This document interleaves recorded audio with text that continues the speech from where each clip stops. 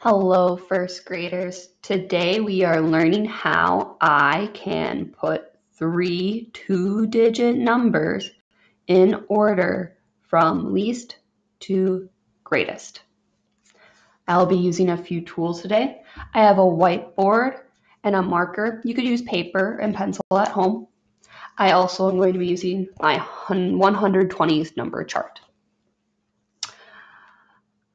We are going to be writing these numbers in order from least to greatest. My three numbers are 24, 31, 18. I need to build these. I don't have tools to build them, but I've also learned how to draw these numbers out. I'm going to draw my tens, which we represent with a long line. So that'd be 10, 20, and I'm going to draw dots for 4. 1, 2, 3, 4. And then I can check this. So I have 10, 20, 21, 22, 23, 24. Now I'm going to draw 31. 10, 20, 30, 31. And now I'm going to draw 18.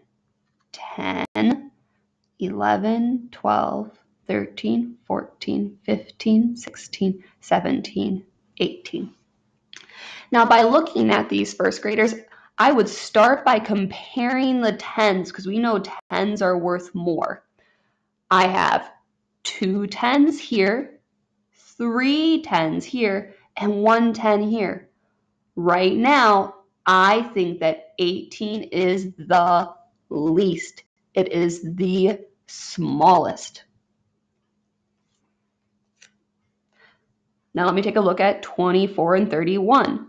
I have 2 tens, 3 tens. Well, the next smallest one would be 24 with 2 tens. And then with 31, we have 3 tens, so 31 would be the greatest. I'm going to check this now on my 120 number chart and see if what I found agrees. So what I need to do is I'm going to find each of those numbers on the 120 chart. Looking for 18,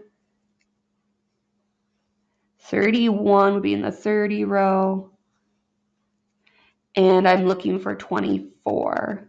Look in the 20 row. Now, first graders, just like how you read in a book, we read from left to right, top to bottom. That's how you read this hundreds chart. This can help you when we're looking for least to greatest. The least numbers are located at the top. The greatest numbers are located on the bottom. I'm reading this from left to right. What number am I going to come to first? I came to 18. That's what we thought, first graders. We thought 18 was the least. Let's keep going. Keep reading across the chart. I come to 24. Let's check. We thought 24 was the next one too. Keep reading across. I got to 31. That agrees with this, first graders. 31 was the greatest that we had. So when I ordered these numbers from least to greatest, it ended up being 18, 24, 31. Let's do one more example, first graders.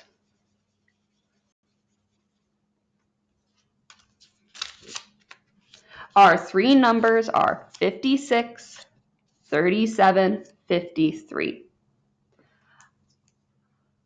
When I look at these numbers, first graders, I can draw them out like I did before, 10, 20, 30, 40, 50.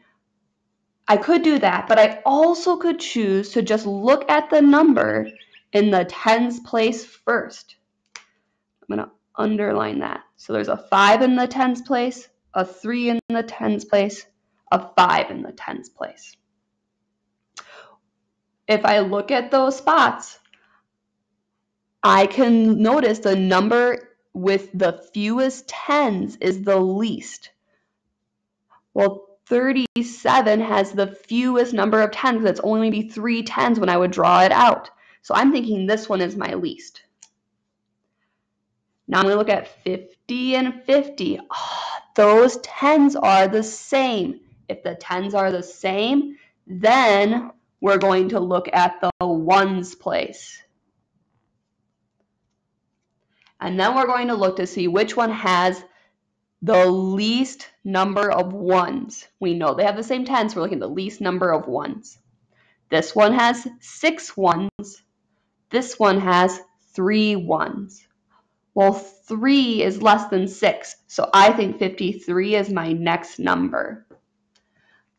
Finally, first graders, that means that the one we have left, that 56, is our greatest number.